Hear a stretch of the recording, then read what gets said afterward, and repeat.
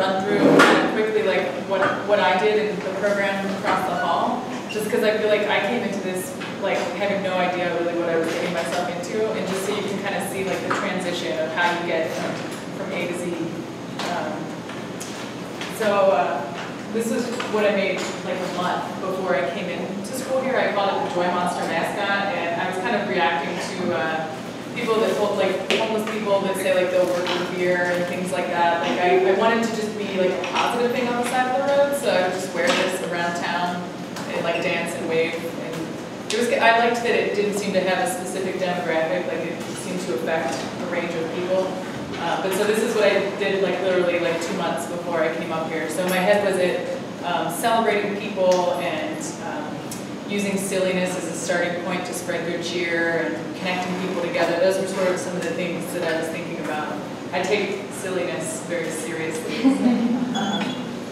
So my first project here, it's funny because I think I came into this program expecting to make like really like fashion, but I like didn't go that way at all, and I don't know when that shifted. But my first project, I decorated a red line train at the beginning of the red line, and I rode it all the way down, and I would like give people party hats and kind of celebrate the people that came on the train. So we like covered it with balloons, and everything we put on, we took it off at the end because I didn't want it to be destructive. So that was just performance. There wasn't really any wearable elements to that one. And then this was also my first semester. I made a hat for a bench, and then I also put like cushions in it so that people could lean against the bench and be comfortable. So I made two, one to explore how to wear and one for people to engage with. And I left it out there. It was probably out there for 2 months or so. And then, so I think this is really important. I think this is a huge thing that I picked up in grad school, is that you don't have to leave old concepts as like ghosts in your past. Like, I think it's okay to rework a concept until you're done with it. Like, as long as you're still finding interesting things that you can keep exploring, like it's all a sketch until you're done with it. And so I was still, like, I still had this Joy Monster character on my mind, and so I made these like little trophies from it. And then I turned the trophy work into a fabric print digitally, and then I made that into a blouse. So I always think that's a huge thing, is like how many different ways can you push your work? How many different products can you pull out of this like one train of thought? And so like from this one character that I made, I was like pulling out all these different directions. I put this in here because this was a total train wreck. And I think those are so important. Like, in order to get from A to C, you have to make B. Like, I'd say maybe like 80% of the things I make are like mediocre, but it's important to make the mediocre work so I can get to the great work. And this was like, I had these magnet seams in the back, and I was thinking about connecting people together, so these would like open up and it would be one garment that 2 people could wear, but it didn't work the way I planned, and the magnets were so strong, I was sticking to cars and things. Like, it was really, I mean, so we really did ice skate it and stuff, and it was a good first step, but it didn't work the way I wanted it to. But it was still like, it was still really important that I made it. So then this is still in the, this was my second semester, and I'm still thinking about connecting people together. So I made this garment that, if you see the girl standing there, it just looks like this big sculptural garment, but it had these pockets, and you could pull these pieces out that I really kind of constructed it organically. I cut these pattern pieces out of silly shapes and just let the garment kind of evolve, and then I tried to see how many people I could get into this garment. So I got up to 5 in it, but I also explored 1 person in it and 2 people in it. But it was just going on this idea of connecting people together and working with silliness to spread good cheer. So the whole time that I'm doing this other stuff, I'm always kind of exploring materials on the side, and just, you know, anything. Like, I could be playing with my sisters, and I might be like playing with this foam or something that's in their toy, and I'm thinking like, what can I do with this foam? Like, what are other ways that I can take this? So I was really interested in Velcro, and I was exploring it because it was a material that connects. So I was trying to connect people together, and then I was like, well, what if I work with this material that physically connects? So I started to build these little shapes that ended up working like Legos around the body and in a space. And I worked on this just around the body, and then before I started to move it into the installation that you saw, like into the space. But something to keep in mind here is that I try to collaborate with as many people as I can. In fact, when you guys were all talking about your different backgrounds. I was thinking like if you all did a presentation together, it would be so interesting because you had such varied skills and things that you had done. You know, like what if an architecture and a fine artist did a presentation together? But so I'm always just, you know, calling people and meeting people in different classes and finding ways that we can work together because really amazing things ends up coming from that. And the reverse is when people ask me like, hey, can you do this performance? I'm like, yeah, because I'm usually like, can you wear some Velcro in a library with me? You know, so it kind of goes back and forth. And this I did over the summer in between my years here, but I was working with this idea of these glasses that connect people together. So they're like these sculptures, but then when you wear them with somebody else, it changed how we would navigate a space. And something that was really unexpected, and that happens a lot with anything that I make. Like I have this idea of how it's going to go, but you never really know until it's actually a product. And something that I wasn't expecting is how intimate it was. Like I don't really get this close to someone's space other than like my fiance. And it was really, this was just a colleague of mine in Ohio, and we were working together, and we were like really close to each other's spaces, and sort of having to really navigate the space in unusual ways. So. But just again, building on this idea of connecting people together and working together. So this is, all that work was from my first year here. But the whole time that I'm doing all this work, I do a lot of work with myself. Like I feel like what I wear really engages people like on a daily level with just about anybody that I interact with. And so this, for about 10 years coming into grad school, I wore what I would call like extreme wear, and it was just kind of like a collage of costumes and fashion and you know, objects. There's paper right there. So coming in, I wanted to change that up. In my first semester, I just focused in on outfits that had to do with celebrating people, because that was kind of the concept that I was working with coming in. And then my second semester, I wanted to really turn that on its head and kind of challenge, not do the same thing that I had done for 10 years. And so I really narrowed the parameters, and I just wore paper for an entire semester. So I explored like cardboard, sandpaper, newspaper, just any kind of paper I could get my hands on. And I did this every day for a semester, and it was very interesting. It was interesting that I thought that, like I wore gray originally underneath because I thought that my colorful clothing would compete with wearing paper, but you really can't compete with wearing paper because you're wearing paper. And so people would always ask me, what are you supposed to be? And I was like, I don't know, what are you supposed to be? You know, but so at the end of the semester, I put on as many as I could get on and took a walk down Michigan Avenue because I just was really intrigued by how powerfully it seemed to impact people, even though it was just paper. You know, like there's a lot of pressure in the fashion industry to make things that are really lavish and kind of expensive materials, whereas this was just, a lot of it was newspaper and just discarded paper, but it really, like, people would stop in their tracks and want to talk to me about it, a range of people, not any specific demographic. So I was still interested in this. I had like set a time, like I was going to do this semester and then it was going to be over, but when the semester finished, I wasn't done with the idea, so I just kept exploring it. So it had been a real solo project for me, so I put a whole community in the paper outfits that were still together, and then we kind of explored pulling it apart and going back together, and I took pieces and I made I took it back from 3D into 2D because I like going between these transitions. The Velcro does that too. The Velcro can be flat and then it can go into 3D. But so I stamped them. I know you can't really see, but I stamped them all to say that they were worn by me during that time. I think it was the fall or the spring.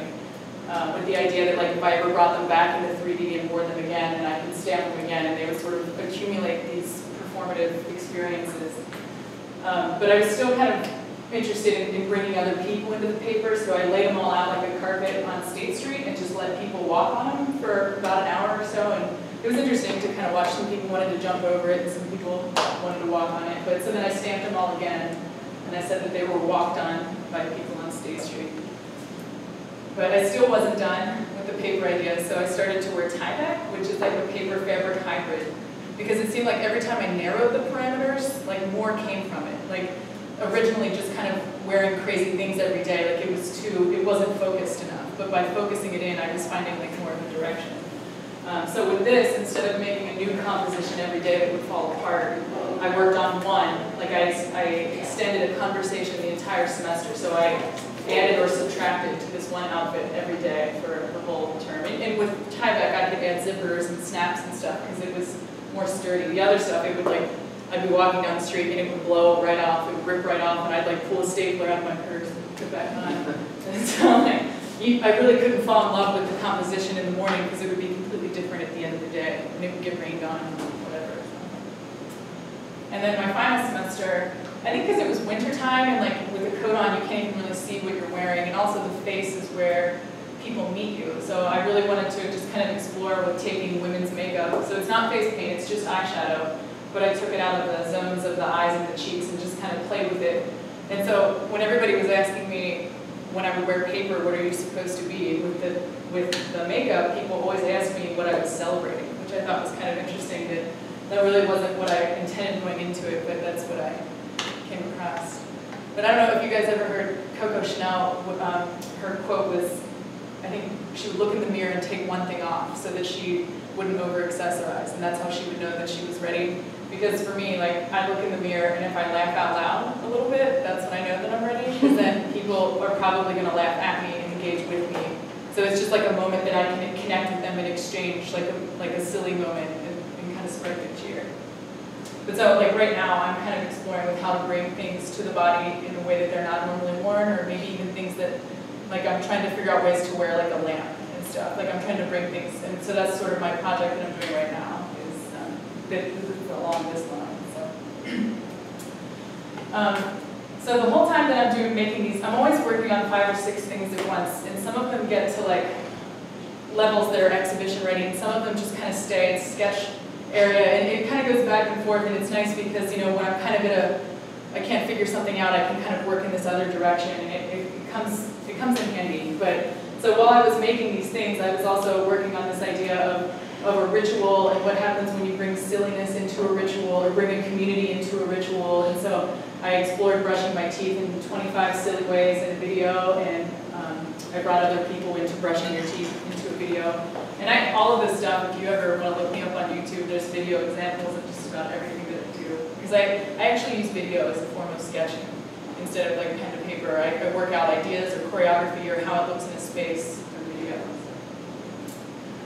And I was also just doing a lot of work with smiling, and I was doing like smiling workouts and trying to see how long I could hold it. I think the longest I got to was 2 minutes and 50 seconds. But what was weird is like, no matter how much it hurt, it still looked like I was happy, and it was still like, in smiling is like yawning, like people smile back at you. It's very, I even had a child that I tried it with, and he just naturally smiled back. But to me it was like almost physically painful, but it was still sharing joy. And so I did a lot where I was sending out videos of just me smiling and asking people to record themselves watching it and going back and forth and just kind of connecting with people on a performance level. And so this was the beginning of my last year in grad school, and so I've been working again with this idea of materials that connected together. So I had some plexiglass and some foam cut with these slits, and the idea is that they would interlock and they could build up in a space or around the body. And we were encouraged to take this project out of the studio and out of the gallery into a space. We call it the Destination Project. So I did this at the Union Station, the train station. And then, again, I'm still going on with this idea of connecting people together and putting multiple people into one garment. And so I wanted to make one choir robe that I put the whole choir inside. And so this was at the public library down that way. And I had 4 women. They were fantastic. I had a really hard time finding people. Like I put out an ad saying I was looking for a non-traditional choir. And these women, I said that I wanted to use silliness to spread good cheer. And these women were like, oh my gosh, please work with us. And I was like, yes, let's do it. And so they started off like as a sculpture, and then they slowly kind of emerged and did choreography and movement. They did 2 songs. It was really interesting. I think for me, I got a lot out of it visually. I really, if you can see like this shape and the color here, like even though like I loved the performance experience, I ended up doing these 2D drawings. So I took the images and I flattened them and made them into vectors. And it was interesting because a lot of people said that the choir robes looked like flags to them and not like choir robes. And then when I did these, people said that they looked like countries. And I just thought that was interesting because I'm always kind of working with the idea of people. And so I ended up using these to make vinyl prints that I put on the window case, the sage case down there. I cut them up and made them, people could go up and change them around. But this is just another example of like how many ways can you pull your work in different directions, that you don't just have to leave your, make an idea and leave it behind you. So what does this choir robe look like in 2D? And what does it look like as a vinyl window print? And this was, I took a paper outfit that particularly made people laugh a lot the day that I wore it, and so I made it out of wood, and I just wanted to see, what it did in a really substantial, heavy material instead of this kind of flimsy material, and I just kind of ran around Chicago for the day wearing this wooden object. So, but this shape, I ended up calling it the squid shape, and it reappears in my work a lot. So this was the sage window. This was this last spring semester. So all that time that I had been making Velcro, and I sent the Velcro company my portfolio of all my work, and I said that I just would really love the opportunity to work with them in some way. And they sponsored the window with materials, like if you can see these, like that blue shape in the background and the red shape, that's a material called Veltex that Velcro owns, and they, so I was able to make those shapes with their help, and also a lot of the shapes that I'm wearing there. But so this experience was 12 days long, and I got 12 different performers to, it was almost like a lab. Like I allowed before this, I had really asked performers to, I had some kind of an end game with them. I would kind of coach them, and I had a direction that I wanted to take them. Whereas this, I really wanted to just let the performers go. Like I let the work go, and I put it in their hands, and I wanted to see what would happen when other great creative people interacted with it. So I did the first performance and the last performance because I wanted to see if watching other people engage with my work changed my thinking at all. So this one was the first performance, and I engaged people with the window things, and then they put the Velcro on me, and then I took a walk down State Street. And the title was also in flux. The different performers would change the title for whatever they were working on that day. And it was interesting because almost everybody used transformation except for one person. That was kind of unexpected. This is what it looked like on the inside. This was day 1. And then day 2, that's Sandra Adams. She teaches fashion history here, and she came in wearing black. She wanted to react to the color in the space. So she came in wearing black, and then she made these color study paintings based on objects in the space, and then she actually changed her clothes while in the case and left wearing color. This was Michelle's family, Dexter. Everybody kept saying that my work was very childlike, and I just wanted to see what would happen if you put a child in the space. And it was interesting how it went from art space to play space in like seconds. And I would leave it. I would leave the window however the performers left it that day, and I would change it at night. And a tour came by right after this, and they were like, "Oh, it was really organized yesterday," because it was like a child had like come in and played. So it was really funny.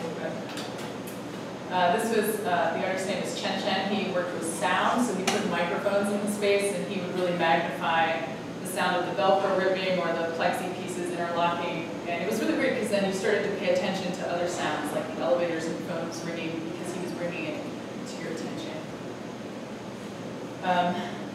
This was Jake Bogues, and he does this thing called Trend Camp. And so he decided to make the case his camp, and he made a tent out of the Veltex, and then literally the space like annihilated the tent. So the camp actually destroyed his setup. It was really interesting. And it was about celebrity. He did a lot of singing and engaging with the audience watching.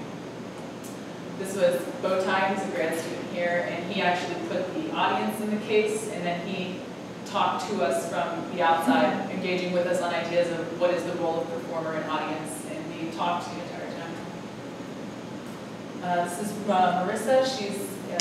She'll be a second year this fall, a grad student, and she does a lot of work with connecting people also, so she brought her sisters in, and they were all tied together, and they tried to color coordinate the space, which was quite hard because it's very colorful.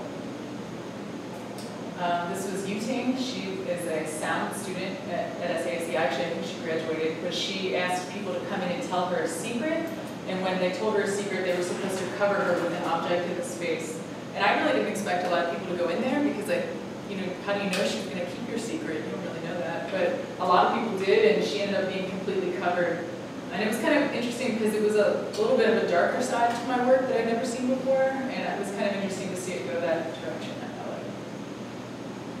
This is Sky. Do you guys know Sky?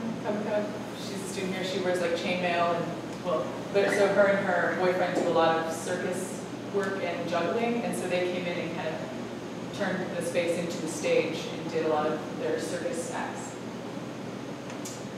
This is Charles Rice, and he wanted to play with the lighting of the space, and he made it dark and added different colors of lights, and it really kind of changed the whole mood of everything. This was a photographer that I went to undergrad with, and she, with the pieces, she would kind of set up mini installations and shoot them with antique Polaroids and then organize the Polaroids amongst the space. And then her dress was made out of this like knit, and she would get completely caught up and tangled into the Velcro. So she kind of became a sculpture herself.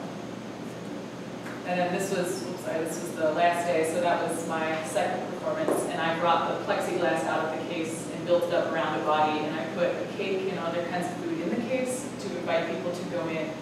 Because it was really different inside. Like it was a window, but you didn't feel like it was a window. You felt like you were kind of immersed, and I just wanted to give people the opportunity to feel what it was like to be in there. So people, I don't know if you can see, there's somebody in there eating while we're building on the outside. And this is, so every day it's set up completely differently. We would come in at night and change it up for whatever the performers needed it to be the next day. So these are just kind of, it's hard to tell because of the angle of the window, but these are some of the different setups that it looked like over the 12 days. And this is just another one of those examples of a byproduct, is that I worked with a lot of amazing photographers, because that's like a huge part of my work, is documenting it, really working with people to document it well. And this was Grace Duvall. She's also an MS student. And I feel like this looks like a painting, so it's just really interesting that I didn't expect that. This was just another direction that the work can go. It's like, how does it go from 2D to 3D, 2D to 3D? This is just what the plexiglass looks like.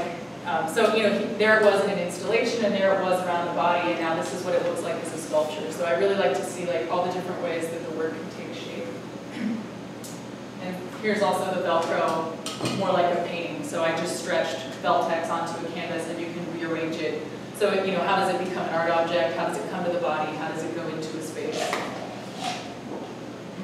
And then right after the window, Jake Bogues, who did the tent performance, he does a lot of work with fashion photography, and he had been asking me for a while if we could do a shoot that made the Velcro more of like a fashion piece and less of an art object. And so this was a collaborative piece that we did together that I thought looked really cool.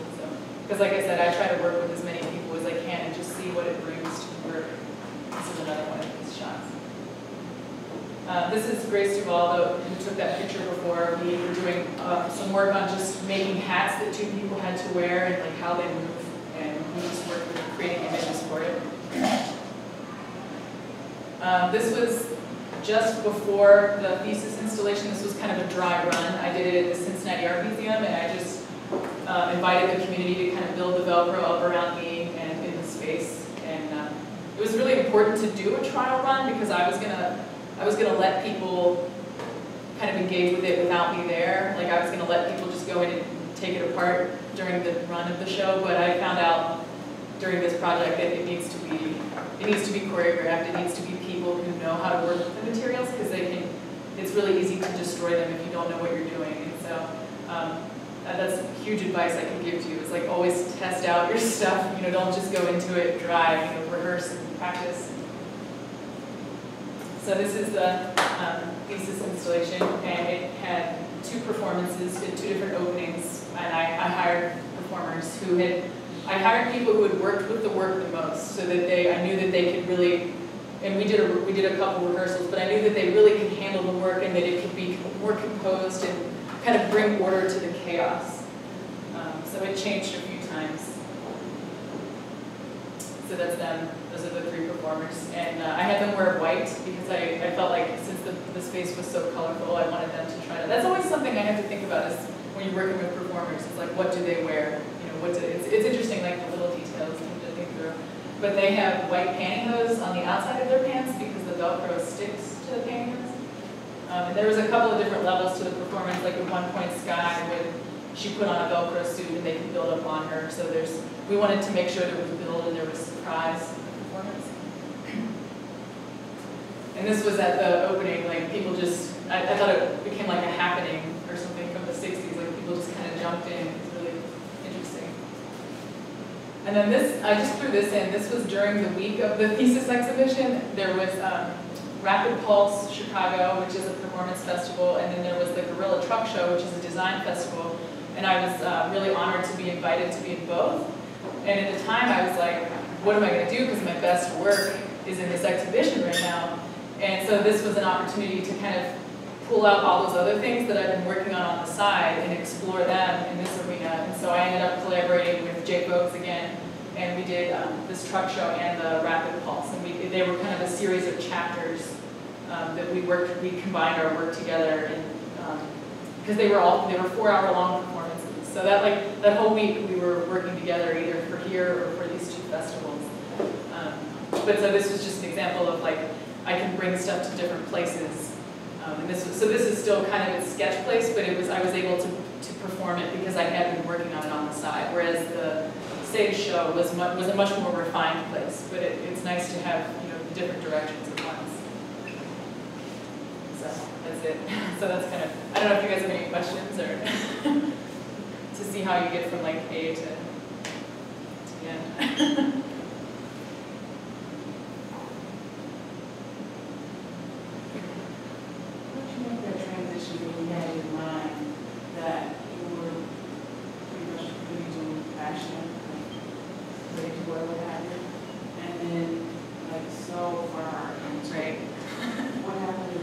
It's funny how I thought I was like a fashion person and I really wasn't. Like I definitely make things that are wearable on some level. Like it's more of like a wearable performance kind of a thing.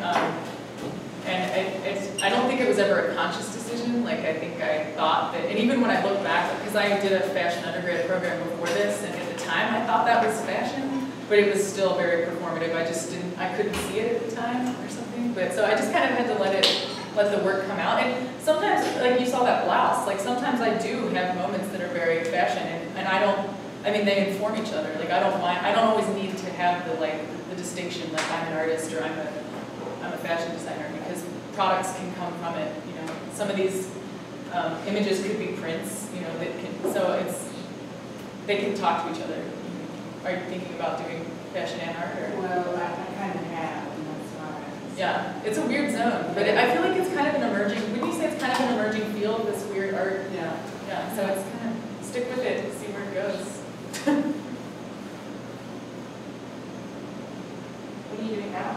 What's on the... I had a job, I worked a job my whole time that I was here. It's a teen tween DIY fashion magazine. And it's actually kind of cool because when I reached out to Velcro, it was the same way that I reached out to companies for the craft department of the magazine. So I had learned that from the job. It ended up kind of helping, working off each other. But so I'm doing that right now, and I have a show in October in Cincinnati, and I'm getting hitched in December, and we're getting hitched at the Contemporary Art Museum. So I'm kind of in Cincinnati, and I kind of love this idea that we're like hijacking the art museum for the night. So I think we're going to create a lot of really interesting experiences and wearable things. So I kind of see it as 2 exhibitions right now that I'm working on, I guess, but one day at a time.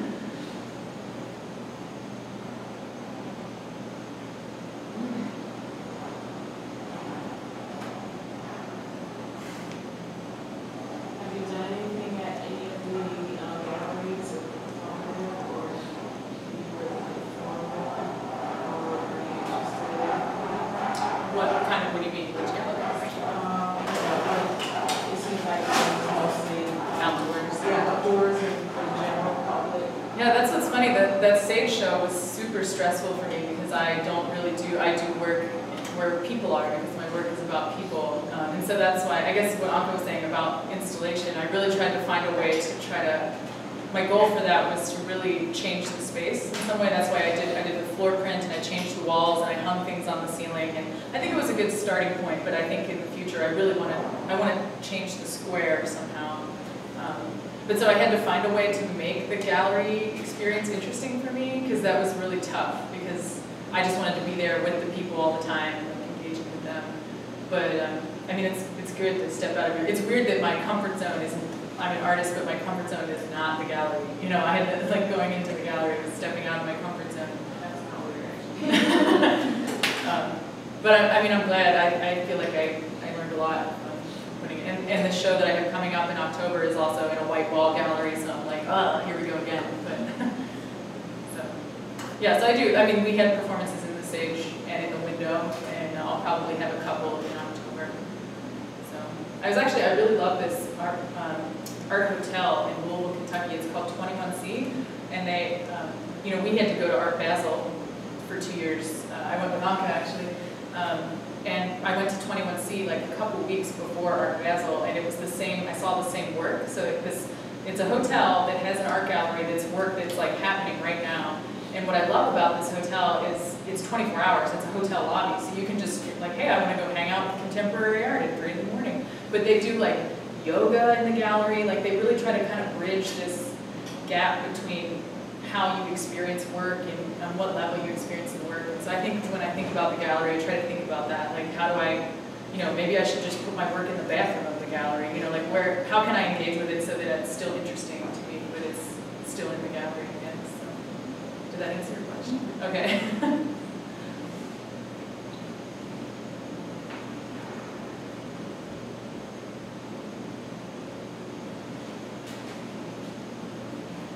How do you guys like those back so far?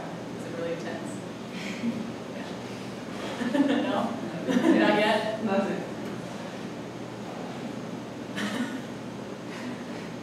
I think the rat's going on first. I was just asking in general. What? I was really overwhelmed when I first started over it. Like I said, I think I had all these expectations and I didn't really understand what I was getting myself into. But I'm super glad. I mean, and obviously this program took me to a whole other level that you saw where I started and like where it finished. So and I don't even know like when that change happened. It just kind of, you just keep working, you keep pulling this work out of yourself, and then over time, you know, the work informs future work.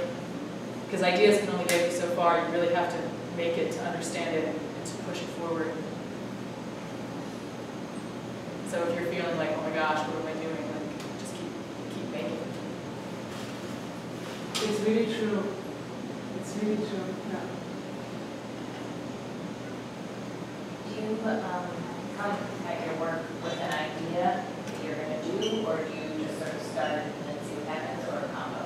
Both, yeah. I mean, sometimes I have very, like with that choir project, like from the beginning, I wanted to make a choir robe that the entire choir could fit in, whereas the one prior to that, I really was just kind of abstractly sewing shapes together and seeing how the garment evolved. And they both did similar things, and they were completely different processes. So, yeah, sometimes I'm just playing with materials. Like that's how the Velcro thing started. Is I was just playing with materials and what happens when I sew these together, and then it became a completely different body of work for me, and that just came from play. Or like with that Joy Monster that I started out with, that was very specific. Like I wanted to make this positive mascot on the side of the road. So sometimes it's a plan, and sometimes it's just exploration. But they inform each other.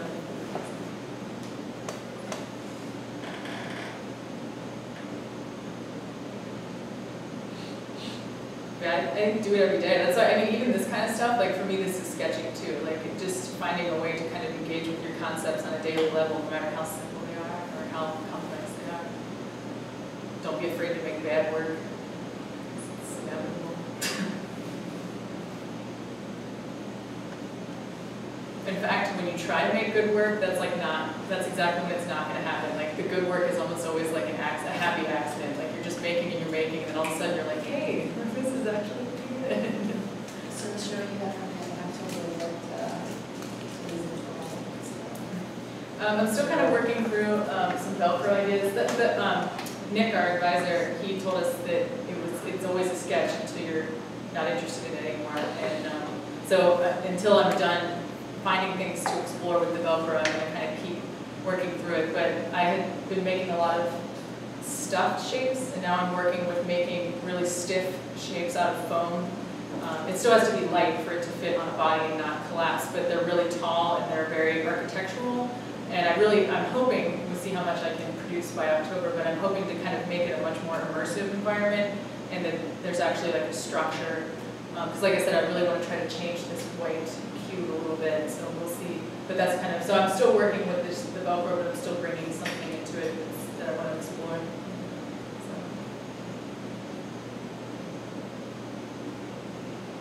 And then the wedding, I'll go right back into fashion, so we'll see.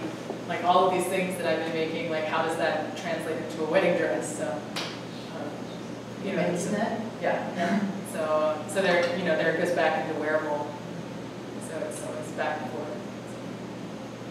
And I was actually thinking if I'm going to take the time to build up concepts for one outfit, then I was actually thinking about making like a 5-piece collection or something, because if I'm already putting in the work, I might as well, And then maybe there's a contest or something I can submit for. There's how many different ways you can go at stuff.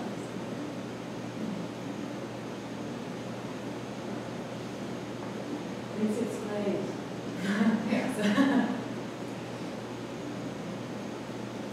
Some of the people that you look at and admire, like in fashion and art. So, because Nick would tell us not to look at fashion, and he would say to be inspired by everything but fashion. That you shouldn't be inspired by fashion, but like you should be thinking of something new. Let's see, artists that I'm looking at right now. I mean, I think it just depends on my interest at the time. I tend to look at like collectives and community building projects, like people that go out and do kind of engaging types of things. But I like Ernesto Neto. I obviously admired Nick's work before I came here. I still do. I just mean that before I knew him as a professor. I like the performative fashion. I like Victor Rolf's early stuff. I like Reiko Kubo, all of her stuff. Like Betsy Johnson had a sort of playful musical. Yeah. I would just say be inspired by everything, just be looking.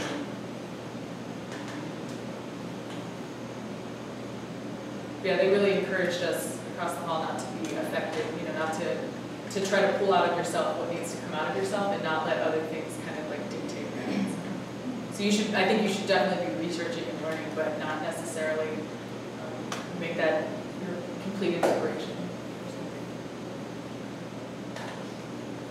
There's so much to look at. Who else? I'm trying to think of, do you guys know Lucy Orta? I really like her stuff. She does connective tent kind of garments. Do you guys know her, Lucy Orta? Is that like I think so. It's like pens and then like kind of bond, like.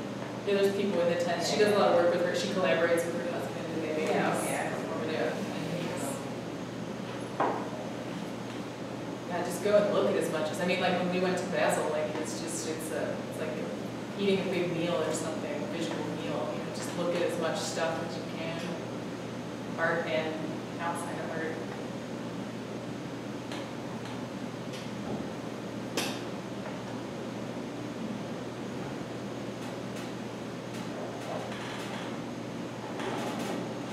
I think what's really fascinating with Lindsey is that,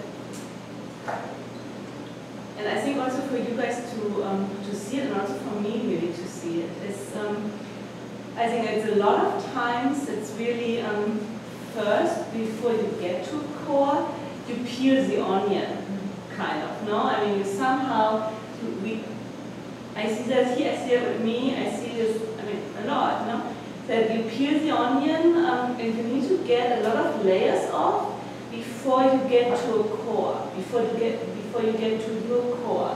You have to put a lot of conventions, a lot of mainstream, a lot of the stuff know, which we all get loaded with, you have to peel it off before you even actually get to your core. And I always thought with you it was pretty early. I mean, really right there was already that core. There wasn't so much other stuff, you know, to be peeled off. It was more about finding that focus or finding that kind of mission to be more clear in the way what you actually want to do with this kind of freedom you already have access to. And I think with a lot of us, we have to first find this freedom, you know, and then, but you already have that. So I was always so impressed by that. That's a very unusual. I think it's very unusual, and it's really something I think what we all can learn from. This kind of finding this direct access to your core, and what is that core actually? Yeah, I definitely had to find like order in the chaos. Like in fact, Nick and Leon sat me down pretty early on, and they were like, "We know that you want to do everything, but you can't do everything in one project. You know, like so just start making a list and start checking because I was trying to put way too much into everything, and I had to really, like she said, I had to focus and kind of pull out the excess that I didn't need, stream to the content."